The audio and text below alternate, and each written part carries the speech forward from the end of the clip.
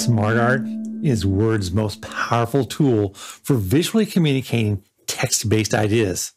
This is our deep dive into everything about creating SmartArt. Hi, this is Les McCarter from Power Up Training, where I turn my Microsoft Office decades of experience over to you for free. This is the second of our 3 videos on SmartArt. If you're new to this tool, then check out our first video because we're going to go deep and cover all the controls and stylistic choices, plus how to manage individual objects to make them shine. Looking for a specific topic? Then leverage the chapters listed below in the YouTube play bar. The third tutorial after this is going to focus on selecting the best of over 200 layouts. In our specific tutorial here, I'm going to be demonstrating SmartArt on a PowerPoint canvas because it's bigger and easier for you to see. But it's exactly the same.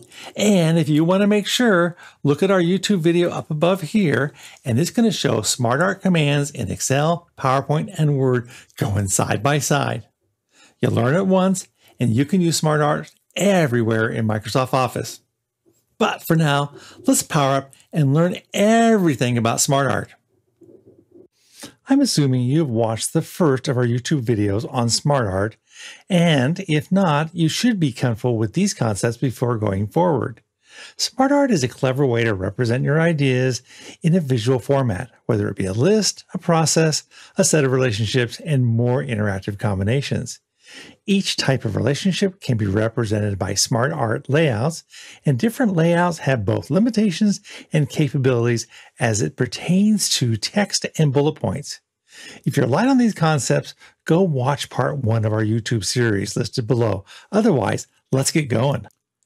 In this deep dive tutorial, we'll be covering all the different menu choices for creating and managing SmartArt, and focus on customizing the text, the color, the style, and changing layouts midstream to meet your needs. Next, we'll look at all the specific controls you have and what you should and should not touch with each element inside the SmartArt object. There are 2 main menus for managing SmartArt.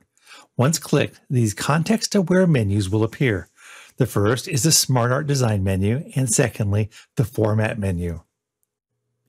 The third item found inside the Home ribbon menu is the Convert to SmartArt, which I'm showing, but it is dimmed out because we have no text highlighted.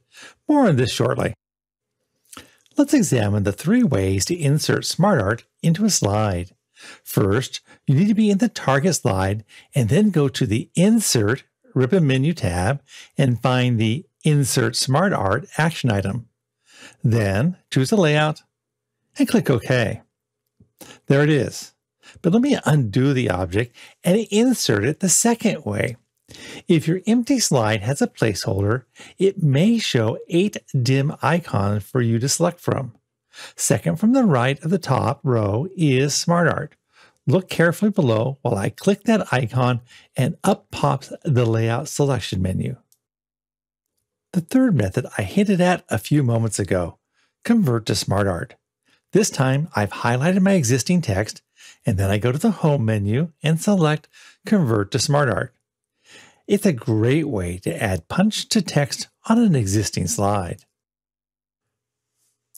In a SmartArt object, text can be entered by 2 methods, either in the pop-out text frame or directly inside the object. Let me quickly go ahead and convert this into a SmartArt object from existing text. I'll choose one of the layouts that we saw moments ago. And in here, we're going to find that when I click the expansion box arrow, that I can put my text into the text frame by just clicking and typing, or I can go into the text box. However, when working in the text frame, it seems simpler for me to go ahead and add in new lines. And when I do here, you'll see that the object expanded to accommodate line 3 and line 4. And if I go to line 3 and do a tab key to do an indent, it'll actually start to add in additional bullet lines, A and line B. However, as I continue on to add in another bullet point, either inside the text box or in the actual text frame, I'm going to find that the fonts are getting smaller and smaller, and while it will work, it is not visually compelling, and so we do need to be careful not to push it too far. As we just experienced, not all layouts will enhance our message. But the great thing about SmartArt is that you can change the layouts midstream. Here's an existing SmartArt that just does not work visually. There are too many steps to match the layout design. But let's try out some different layouts by making sure we click on SmartArt Design, and then we can just move our mouse over some of the suggested ones and actually see them in place without clicking. You do the drop-down list, and there are even more recommendations for that specific category. But if you want to see more, you need to go to the More Layout sections at the bottom. And fortunately, when you go there, the different category choices will no longer preview them. You will just have to look, pick, and choose. With over 200 layouts in Office 365, it can be overwhelming to know what to select. But find our next video in this series for help on how to make those selection decisions. For now, we're going to go ahead and work on a process, as this is not a cycle. So let's see if we can find one there that might work. This one looks cool. Or maybe not. It does not fit our message, and the text is too small. So let me just go ahead and undo that, and we can try another one.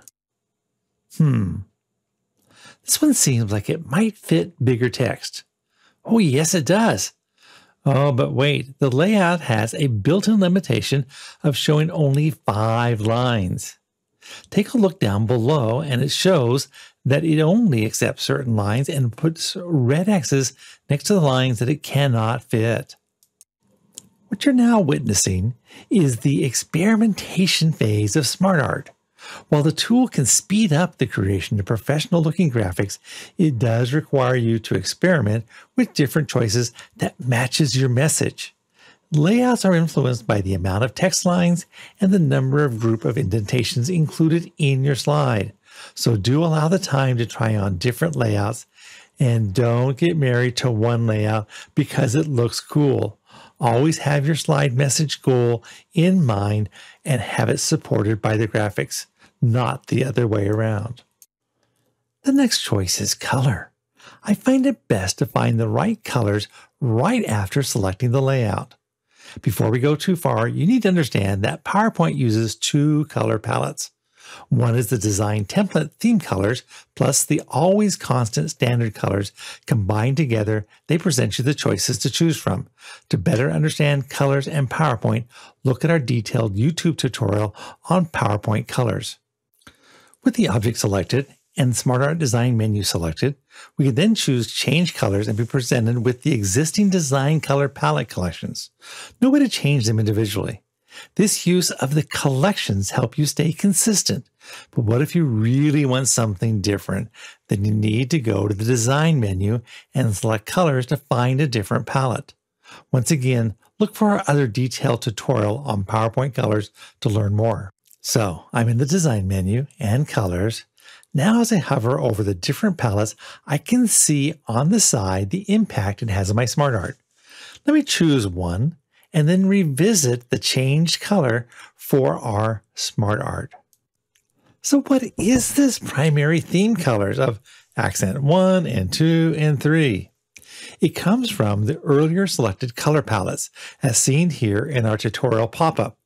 Colors are assigned to the names of Accent 1 through 6, and they are then tied to our color choices in the SmartArt color area. As you see, colors is a whole new topic. One more color topic. But we need to introduce a new layout, one that can accommodate images.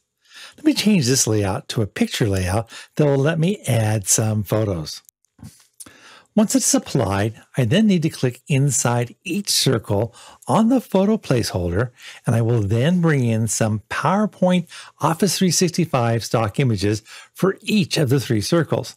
I'm purposely choosing photos that don't match my topic, but ones that are colorful, so we can soon make them match our SmartArt color scheme. Photos are red and pink and black and white.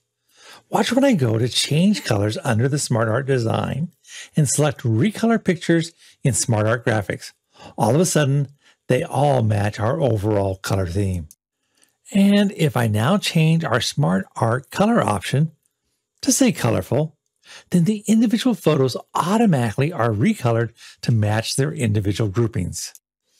That is pretty cool. Now on to the last SmartArt style choice, gallery styles. Gallery of changes can be subtle or radical.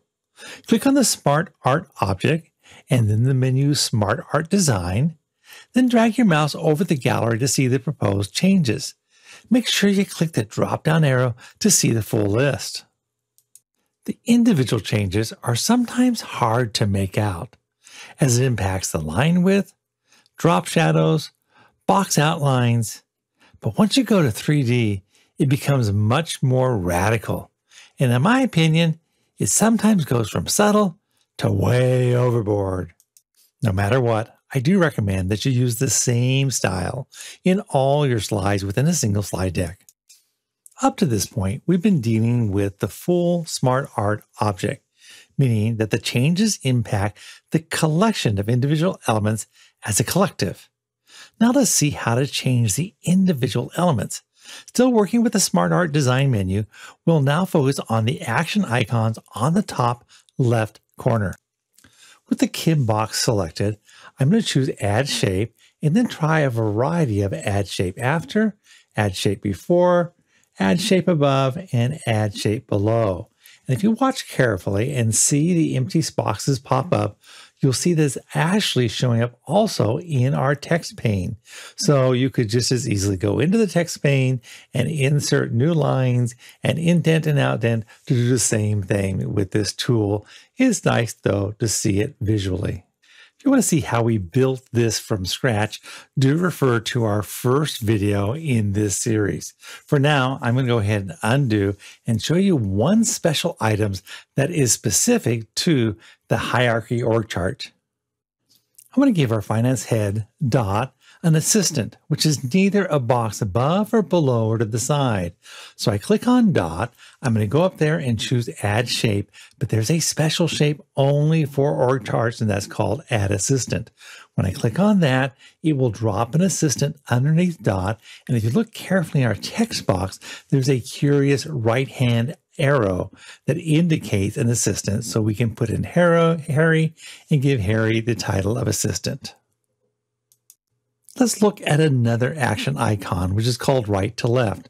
Look at our org chart, pay attention to CPA 1 and CPA 2. When I go up there and switch right to left, they flip-flop. And now everyone that was on the right is on the left, see CPA 2 and CPA 1, and Dave and Kim swap spots. If I click it again, they go back. So once again, that's a nice way to be able to flip things around. You can also change the layout for your org chart, but you'll see that different layouts have different components, some losing the title, and others let you add in a photo of your individuals within the org chart. For a small company or department, the PowerPoint SmartArt Design org chart works out great. While the advantage of the SmartArt object is a collective holistic design, you may want to alter a very specific objects. Let's use Dot as an example. With her element selected, I will now go to the Format menu item, which is to the right of the SmartArt Design menu choice. And there, I can make the Dot box smaller with each click, 1, 2, 3, 4. Note that to keep the overall look, the font size of the whole object is shrinking consistently, but only the box around Dot is shrinking. And I now can click, click, click to make Dot's box larger. I can also go in and change the shape to make her box more distinctive. With it selected, I do change shape, choose a specific rectangle, and look, it now has some slanted corners. Now, within the shape style, I can actually go in and change the characteristic of the box based off some of the preset styles. And if I want more styles, I'll click the down arrow to see the full list. Fortunately, as I scroll my mouse over each item, it gives me a preview of what it's going to look like.